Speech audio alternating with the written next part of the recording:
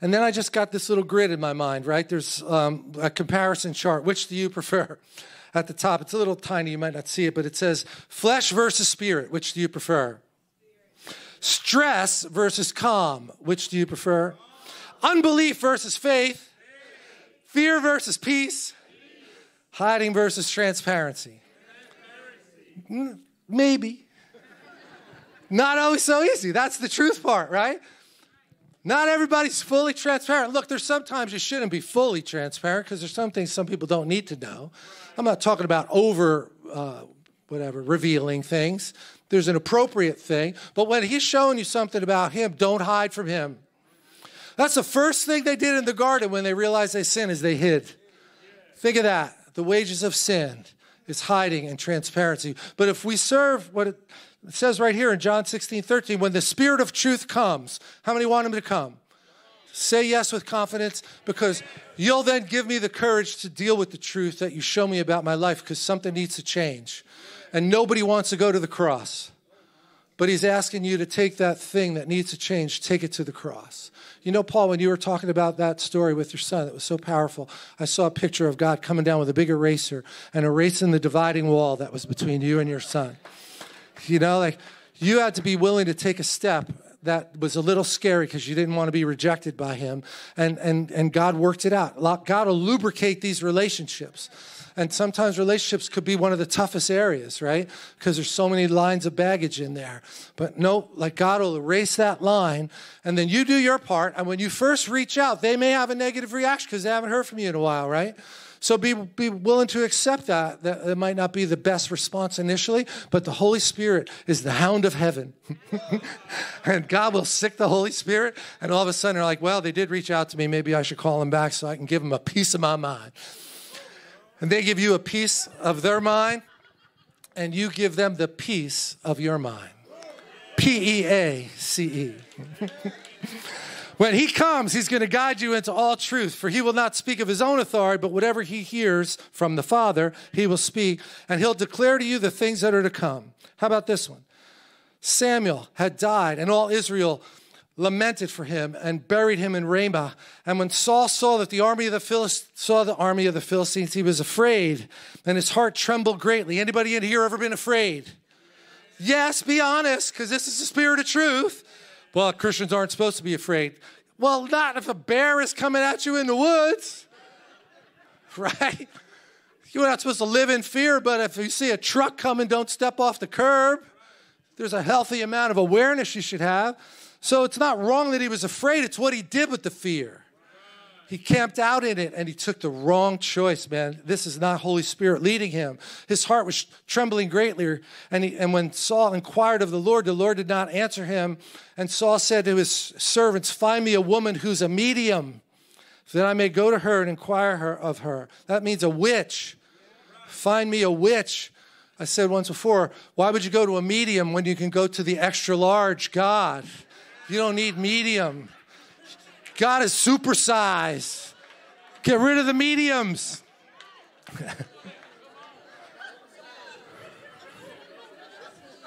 Come on. Dang. All right, this must be the one God wants me to look at. Romans 8. Go to Romans 8 up there, okay? It's just being a little sketchy with me here. I'm almost done. It says the sufferings that we go through in the present time are not worth putting in the scale alongside the glory that's going to be unveiled for us. Whoa. That's really worth meditating on, okay? Because the reason that guy posts his 4:30 thing every morning is because he knows how hard it is to tame your flesh. And how many voices are in your head saying, don't get up, skip it today. You don't need to work out. You're going to have a heart attack if you go to the gym. But you know, your flesh is a really good liar. If you fast, you're going to die. No, I think most of us got enough reserve to handle it for a while. Right? I mean, at least a meal won't kill you. Another portion of Scripture says these light and momentary afflictions. When you have an eternal perspective, even when you're going through a difficult thing, if you're walking by the Spirit, He helps you see it in the scale of the bigger picture. And we're walking through a difficult time now, but everything we're doing now is counting for eternity. And that's not works. That's just the condition of your heart and the condition of your spirit, man. And, when you're in love with somebody, you want to spend time with them. I know we've all heard this, but you should wake up in the morning voracious to get into the Word of God. Wake up a little earlier. Drink a little extra espresso. Make sure you're awake. Don't have your phone out there, ready to check all your Facebook stuff. Start with God. Prioritize God. Give Him the first fruits of your time in your day. I know not everybody's a morning person like me, but I'm just saying there's such a benefit because it sets the compass of your whole day when you do it early. That was just a freebie. But it says that creation waits eagerly for the sons of God to be revealed. Whew. All of creation. Now, if David had put Saul's armor on, do you think he would have killed Goliath? Is that what creation is waiting for? That counterfeit version of David. David had already proven himself to kill with that slingshot. He didn't have to take Saul's armor. So everywhere there's somebody trying to put a counterfeit identity on you, throw that thing off and put on the new nature of God. And you have been very kind to hang in there this long with me. I'm going to end. Let's stand. Thank you.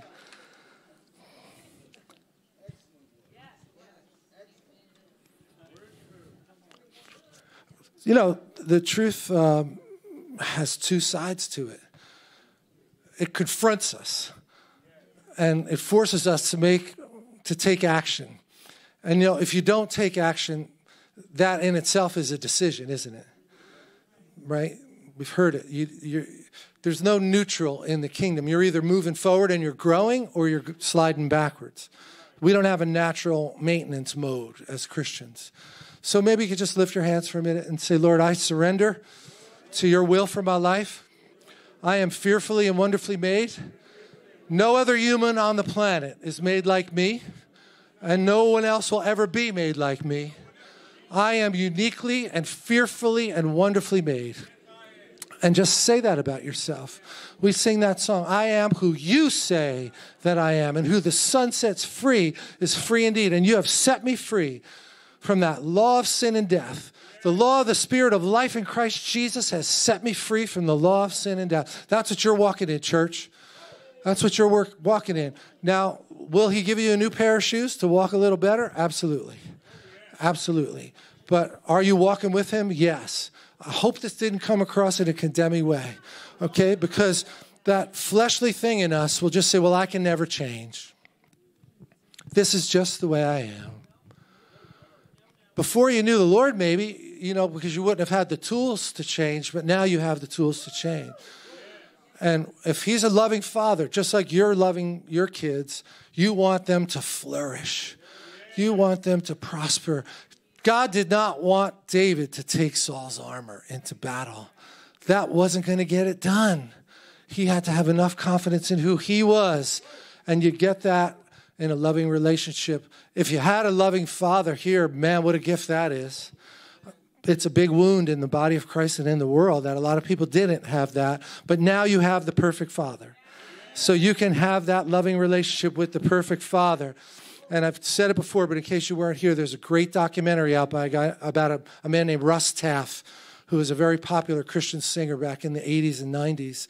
And he grew up in a rough home.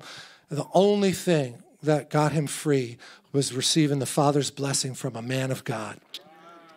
The big issue there was his father's abuse. And now all of a sudden this man of God steps in, and instead of what Russ Taff was used to, curses and defilement, this man of God prays a father's blessing over him. No other program worked to get him to stop drinking. One prayer by a man who was dead a month later.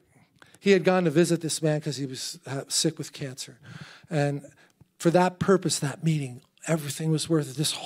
This guy's whole life turned around because of a father's blessing.